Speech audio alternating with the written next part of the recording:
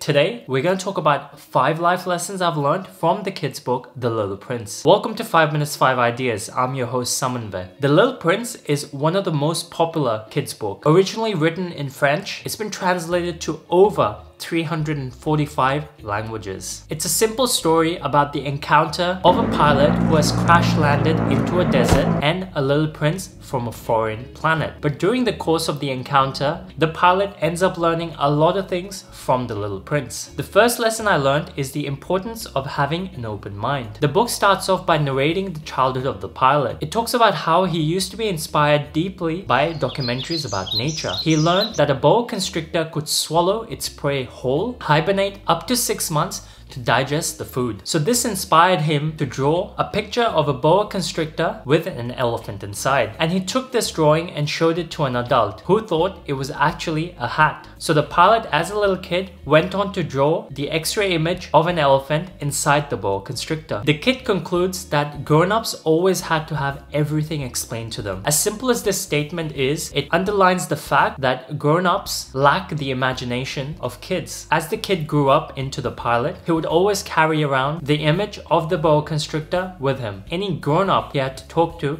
he would first show that drawing. And if they concluded that it was a hat and not a boa constrictor swallowing an elephant, he would know not to talk to them about primeval forests or stars, but to instead talk about neckties, bridge, golf, or politics. And the grown-ups would often think of him as a sensible man. The second lesson I learned from the book is what really matters in life. As the pilot tells us more about the little prince, he highlights the fact that the little prince is from a planet called B612. He also highlights that the only reason he told us the exact detail and the name of the planet is because we are a grown-up and because of the grown-up ways. And what he means by that is that if you were to tell a grown-up that you've just made a new friend, they'll never ask you questions about what really matters. What does he sound like? What game does he like playing? Does he like collecting butterflies? Instead, the grown-up would ask you how old your friend is, whether he has got any brothers, how much money does his dad make. The pilot highlights that we always care about things that don't really matter as much, such as money someone earns, someone's age. Instead, you really should be focusing on the character of the person. The third lesson I learned is the importance of removing bad habits early. As the pilot and the little prince keep talking, the pilot soon learns the planet of the little prince is quite small. And during a discussion about planting seeds, the little prince highlights that on his planet there's good and bad seeds. So the good seeds are the ones that give you flowers, and the bad seeds are baobab seeds. And if you know anything about baobab trees,